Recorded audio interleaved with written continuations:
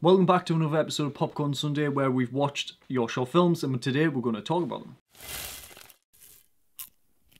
Popcorn Sunday is all about sharing and providing feedback on your short films so you can learn, we can learn, and we can all give feedback on the films so we can make our next ones better. If you want to submit your film to Popcorn Sunday, simply leave a link down below with a comment, maybe just outlining what your film's about, who you worked on it with, and maybe some other things like how you think it went. We've also teamed up with Sunderland Shorts Film Festival to provide you guys with a 50% off discount code, which is the film look, no spaces, to submit your films to their festival.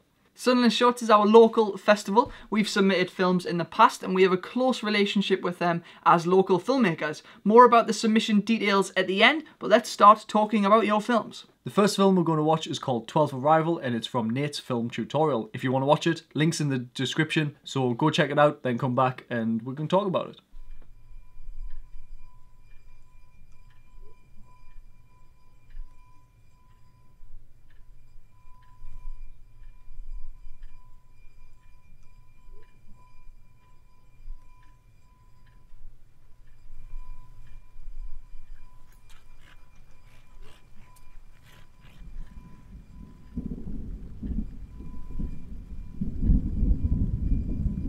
We thought the atmosphere of this film was really nice. The shots of outside with the grey sky, the thunder rumbling in the background. We've all been in this mood before where you're sitting or standing at the window, drinking a crappy cup of coffee, waiting for the world to come crashing down. If you've ever seen the film Take Shelter, it also does that.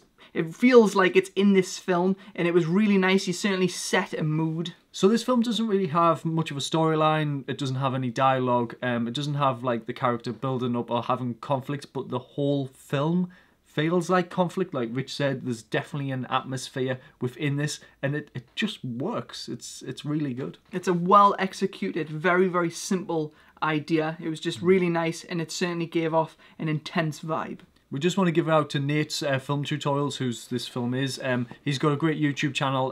Go check it out. It's got a lot of like filmmaking tips, gear reviews, things like that. Go check it out. All right, the next film we're going to watch is called Bite, and it's by This Is Cambo.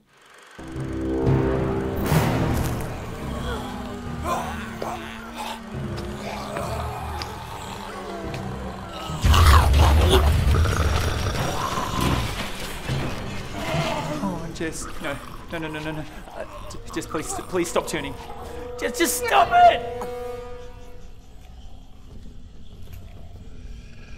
This short film had a really impressive set. We watched the behind the scenes of this short film and it was really cool to see how you built it and how you added the light and the smoke and how it was just all kind of self-contained and purposefully built for this film. And all of the shots were, worked really well. In terms of the production design, I guess we're being nitpicky here, but the costumes did look dirty, but they didn't look weathered. I guess you just need to get a little bit more sandpaper on them, and then they certainly would have felt like they were inside the world. The other feedback that we've got is that your dialogue was a little bit quiet and was being drowned out by the other sounds in the film, especially the creatures. They were a lot louder than your main character's dialogue, so it was a little bit difficult to understand them sometimes. The other thing is we watched obviously the behind the scenes and this was shot in a warehouse, and because you're shooting in a warehouse, there's a lot of reverb coming into your microphone. Obviously if this was shot in a certain location of the cabin, you wouldn't have that reverb. It's kind of just a little bit of a nitpicky thing, but it's just something to think about next time.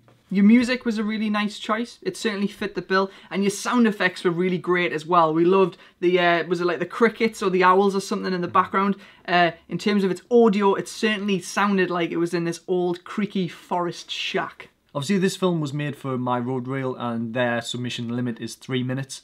We feel like you could probably get about 20 to 30 seconds off this film and still tell the same story and still hit the same punchlines.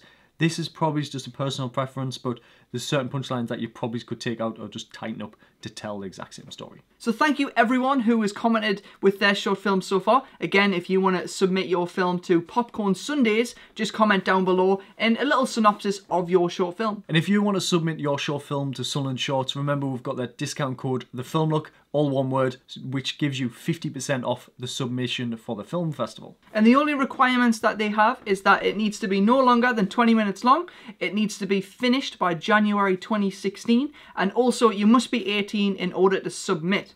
Happy submissions, and we'll see you in the next one.